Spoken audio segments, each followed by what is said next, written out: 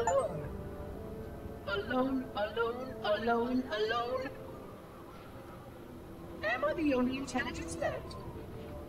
Waiting here on this ring for a rebirth never truly conceived. Guarding a weapon with no targets. A weapon unattuned to any target. This is not what I had in mind when I volunteered. Not what I had in mind at all. I was naive to think I understood what this installation meant. We were all so naive. Looking back, we should have done a few things differently. For one thing, we should have installed 2 caretakers per installation. Because I am alone, I'm losing focus. And that is very, very dangerous for a system such as myself. Perhaps a visit to the nearby gas giant is in order. My impulse drives could certainly make the journey.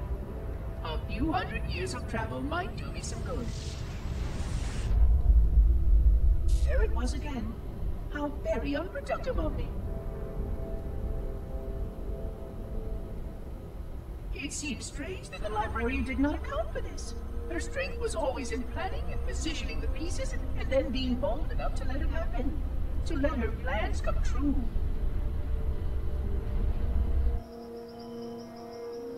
I was a part of many of those plans long before I knew for certain that she was real, before any of us were.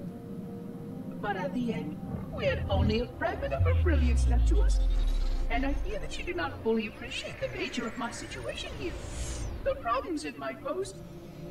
But even a fragment, yes. Oh dear, here it comes again.